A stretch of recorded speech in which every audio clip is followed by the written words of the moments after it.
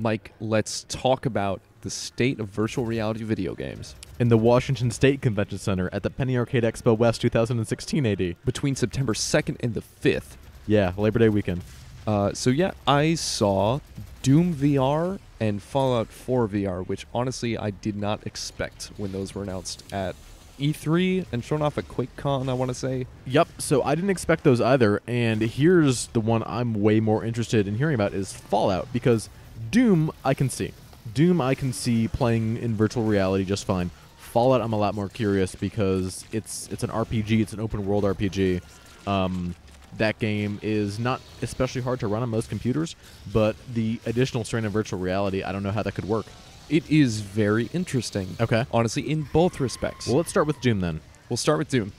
First, I do want to clarify, they are two different dev teams Okay, making these games. Mm-hmm. id made Doom, Bethesda made Fallout. Bethesda published both those. Okay. So I feel like that is an I important distinction to make when I talk about the quality of these VR ports. What's the difference then? Is there There like a noticeable difference? Very, very stark difference in quality, I would say, between Okay. these two video games as video games. Sure. 2, these two video games as VR video games, as an extension of, Right. the actual games. Because if I was Bethesda, I would have id working on both, so you have these two flagship Bethesda video games coming to virtual reality. You have a continuity between the two of them, and then you have these technical wizards over at id making sure everything works properly. I'm surprised by the fact that they have Bethesda Softworks working on this port. I think id kind of has the home field advantage on this one. Yeah, I agree. Since they were able to start with a better engine, and they've got Vulkan support in their game, which makes it run so much better on PC, which you need for VR. You need that 90 FPS or whatever. You need no screen tearing. You need that fidelity. Fallout 4 did not. So we'll start with Doom. Okay. Doom was a fun demo. They did a lot of stuff. It was more of I would say, a cross between a gameplay presentation and a tech demo. Okay. It started off in this little area where I could view little 3D figurines of Doom enemies and little Doom guy. I was able to pick up the little Doom guy model, the little secret Doom guy that you find in the game, and toss him around, and that was fun.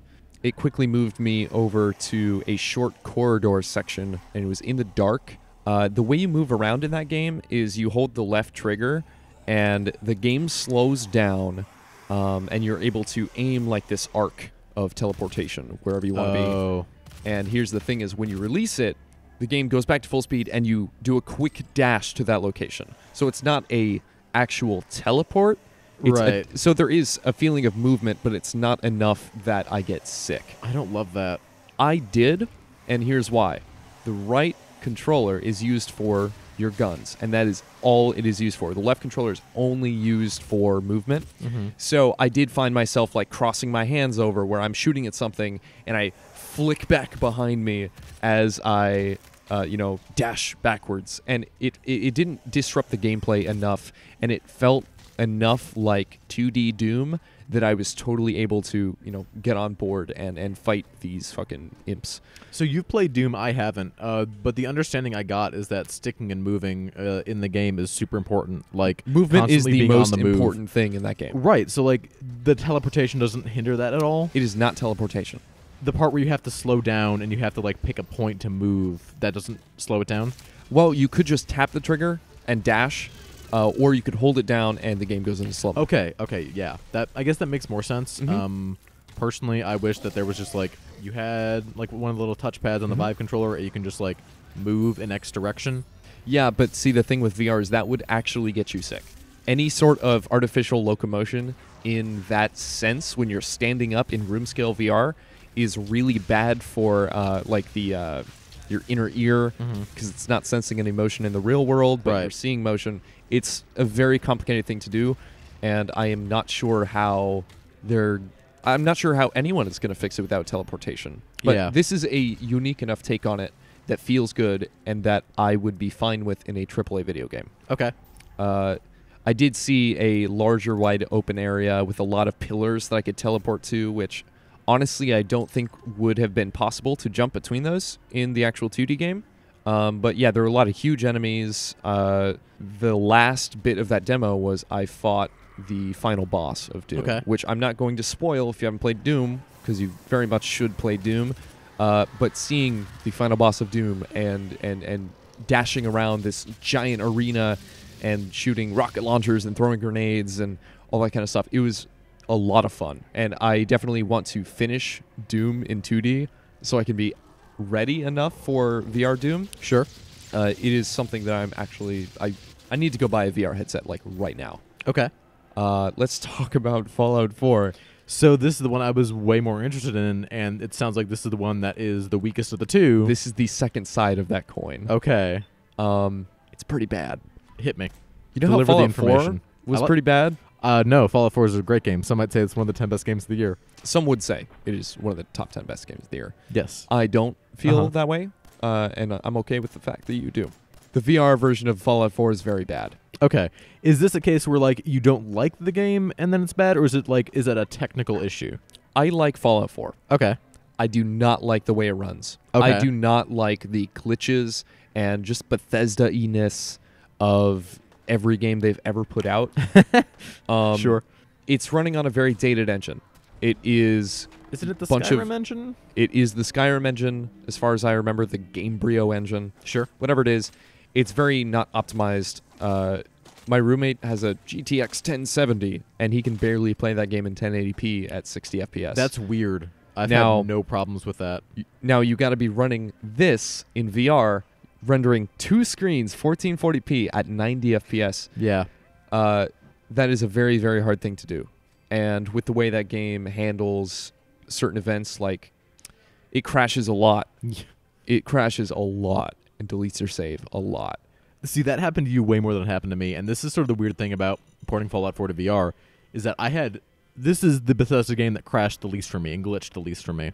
But I am not going to, like, argue that it's, like, this perfect, untouchable thing, because enough people have said this is a weird broken thing where I'm like, yeah, this thing has some issues. And then to add, like, the VR variable to that, I can see how that could be a huge problem going forward. Yeah, so the VR component was fine, to be honest. I was walking around the little gas station where you first meet the dog. Okay. And the interaction with some things was a little weird because I am not left-handed, and all of the interaction stuff is done with the left controller. So, like, squeezing the grips was your interact button, essentially. Okay. Now, I was, just kind of able to walk around. Is it the same movement as Doom? No, it is actual teleportation. So you point in a direction, pull the trigger, and it's just a cut. Like, it just cuts to... That sucks. You are there. That sucks. Because, like, that game has combat. That game has a lot of combat. Yeah. And you know what I was able to do when a fucking Deathclaw spawned? Uh-huh. I threw a traffic cone at it and then hit the left trigger 50 times, and I was all the way on the other side of the map. See, that's something that I wish... I want some enterprising modder to put in co-op for Fallout VR, so then you can capture Miles Cox just, like, teleporting away from this Deathclaw, not even running, just like beep, beep, beep, beep, beep, beep, across the map. Yeah, exactly. Some, like, like, it was literally just me going, broken-ass beep, Benny beep, Hill beep, shit. beep, beep, beep, beep. There is a limit on the distance you can teleport. Okay. Which I would say would limit your movement speed. And I'm saying that in massive quotes. Yeah. So that felt like it was balanced in a way, so you can't just, like, point to the other end of the map and be like, I'm there. Yeah. Yeah, it was an interesting thing. The guns felt fine. It's Fallout guns.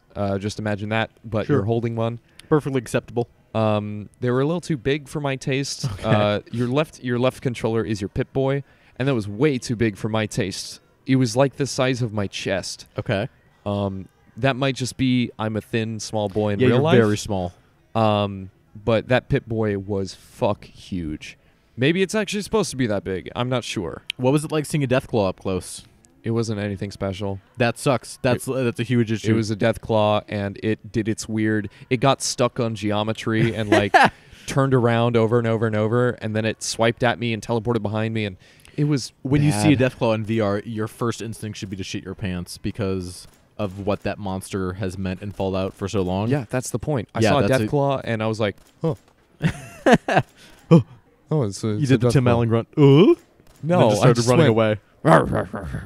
Yeah, you just growled. and then I hit the left trigger 50 times. Uh-huh. So I was That- like, that- I just want That's to how I just Home want to Improvement throw ended. tires onto shit. I don't want to deal with this right now. Yeah, Wilson the Deathclaw shows up. Yeah, Fallout 4 VR is not good. That's a huge shame. I want it to be good. That is a tremendous disappointment for me, Mike Casamano.